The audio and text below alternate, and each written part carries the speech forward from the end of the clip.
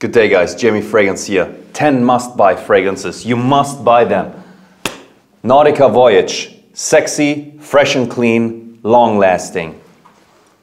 Halloween Man X. Sexy, sweet, long-lasting. Job Homme. Sexy, sweet, long-lasting. Alright, next price bracket. This was cheap, now we come to the medium priced. Chanel, again, a fresh one. Get the Bleu de Chanel Eau de Parfum, the best.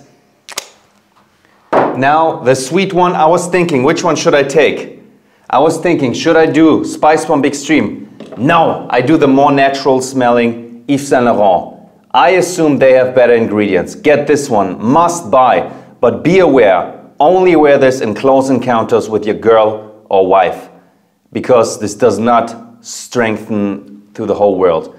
I mean, you know what I mean. It's not powerful, mega powerful, but for a date, it's timeless. Oh, it's so good.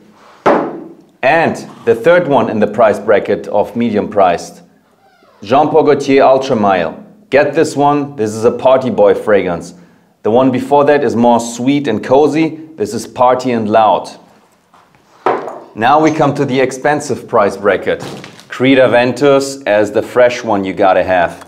And you know what? Because I do this video also in German, oh, this smells so I want to curse good. Wow. I make the video, I make the fragrances in the video description. This one you have to have, Parfums de Marly Pegasus. Great compliment getter, smells like almond and just sexy.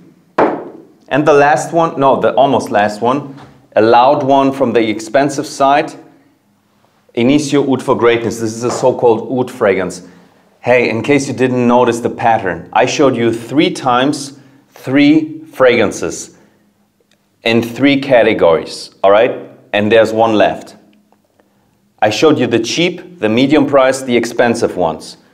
And from these each 3 categories, I showed you a fresh and clean, a sweet and sexy, a bold and loud.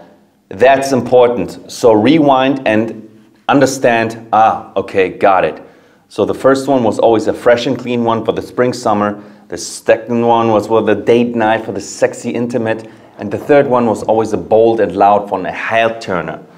So the last one that I suggest you is a so-called molecule fragrance, a transparent musky fragrance.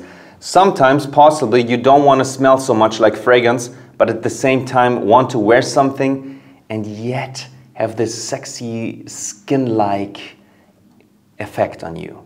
This is it. Hermes H24, my most complimented fragrance last year. Smells like musk, sexiness, air.